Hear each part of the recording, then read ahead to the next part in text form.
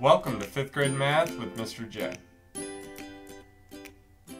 Alright, so here we are at the Fraction Vocabulary Mastery Check, where you are going to see if you know these 7 words. You are going to write out an example or a sentence or anything you can think of to represent what these vocabulary words mean.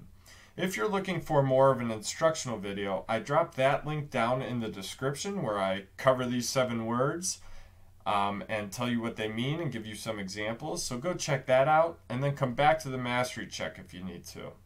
If you're ready for the mastery check, you should have something out to write on and write with. And when I say pause here in a few seconds, you'll press pause, write out what each of these means, and when you're ready, go ahead and press play. And then check your work with mine. Your goal is to have all 7 of these correct. Okay, so if you're ready, go ahead and press pause.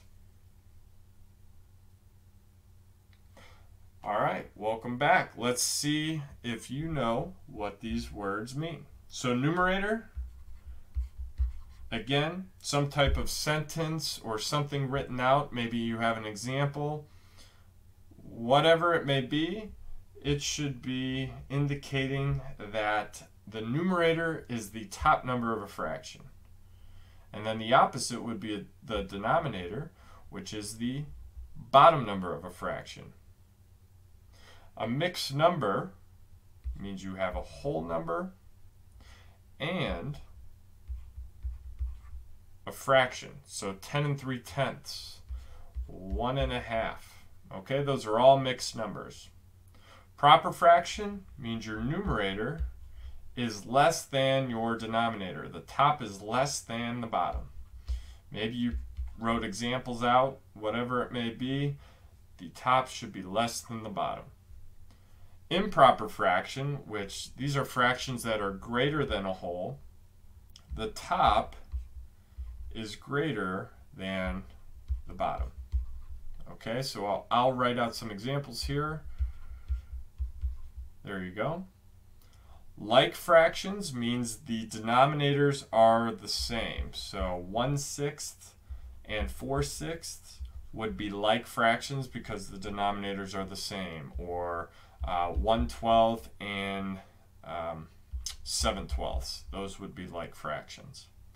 Unlike fractions means the denominators are different. So 3/7 and 4/15.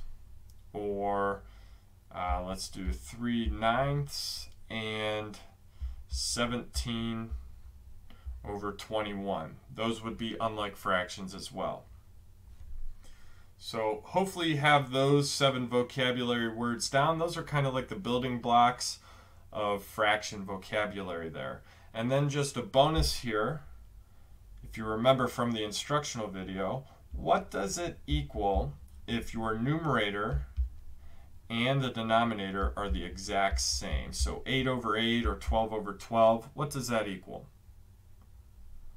Hopefully you're thinking 1 whole.